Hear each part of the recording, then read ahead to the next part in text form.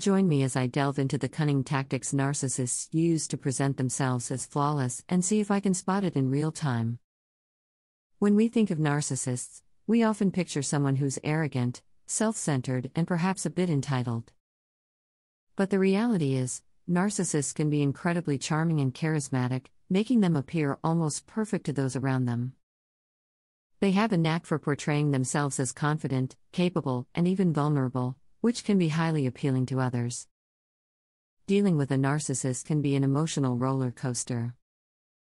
They have a way of making you feel seen and heard, only to turn around and manipulate you into doing their bidding. They can make you feel like you're the problem, like you're overreacting or being too sensitive. It's a constant cycle of confusion, anxiety, and self-doubt. You might find yourself walking on eggshells, never knowing when they'll lash out or become critical. They might make you feel like you're not good enough or that you're lucky to have them in your life. And all the while, they're projecting this image of perfection, like they're the ones who have it all together. The emotional toll of dealing with a narcissist can be immense. You might start to feel like you're going crazy, like you're the one who's losing your grip on reality. But here's the thing, it's not you, it's them. They're masters at manipulating your emotions, at gaslighting you into doubting your own perceptions. Narcissists use a range of tactics to create this perfect facade. They're charming and charismatic, using their charm to win people over and get what they want. They're master manipulators, using guilt, anger, and self-pity to control those around them. And they're experts at gaslighting, making you question your own sanity and memory. However, one of their most insidious tactics is creating a false sense of intimacy. They'll make you feel like you're the only one who truly understands them, like you're the only one they can be their true selves around. And meanwhile, they're using this false intimacy to manipulate you, to get you to do their bidding.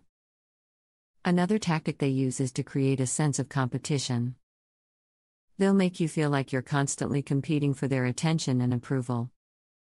They'll play on your insecurities, making you feel like you're not good enough, like you need to prove yourself to them. The key to understanding narcissistic behavior is to recognize these tactics for what they are, a desperate attempt to control and manipulate others. Once you see through the facade and recognize the tricks they're using, you can start to protect yourself. Understanding narcissistic behavior is not about becoming an expert on narcissism, it's about becoming an expert on yourself. It's about recognizing your own strengths and weaknesses, your own desires and boundaries. It's about learning to trust your own emotions and instincts rather than relying on someone else's validation. The importance of self-trust and validation cannot be overstated. It's the key to breaking free from the control of a narcissist. So the next time you encounter someone who seems too good to be true, who seems perfect and charming and charismatic, take a step back. Look for the cracks in the facade and the inconsistencies in their story. Don't be afraid to ask questions, to seek out multiple perspectives. And most importantly, don't be afraid to trust your own instincts. Thanks for watching, everyone. If you've had experiences with narcissists, I'd love to hear about them in the comments below. And if you're new here, consider subscribing for more emotional health and wellness content. I'll see you in the next video.